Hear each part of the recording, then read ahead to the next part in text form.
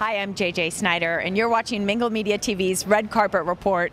I'm here at the 7th annual Hollyshorts Film Festival at the ArcLight Cinema in Hollywood. I'm good. You may not remember, but I have seen you before on the red carpet, sir. Oh, good. Yes, yes. How are you? Well, I'm fabulous, thank you. What brings you to the Hollyshorts Festival this evening? The truth is, I support the girls. I'm madly in love with all three of them. Which girls are you? The girls that started Hollyshort. If you check, all three of the girls that started it. I thought you meant girls in general. No. Oh yeah, girls in general too.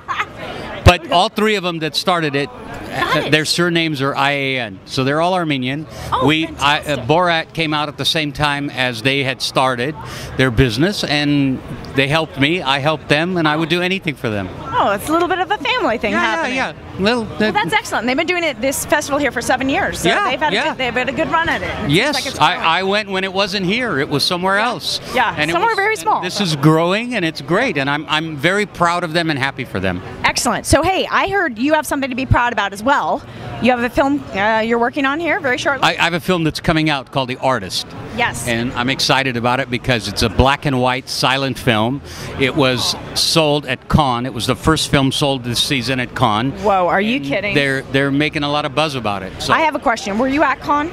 No, I didn't. When it happened? No. But did you get a phone call right when it was sold? Yes. Because that's crazy. I got the phone call. I got emails. Oh my goodness. I tweet and text. I got everything. Yeah, every communication. What's happening? They said, "Hey, this movie's happening. It's going to come out." And the Weinsteins bought it, so that's a real good sign. Wow. So I'm excited about it. Who do you play in it? I just play a pawnbroker. When they originally sent me the outline, because there's no script, it's a silent film. Oh, right. I said, I want to play this part. And they said, I'm sorry, that's John Goodman's part.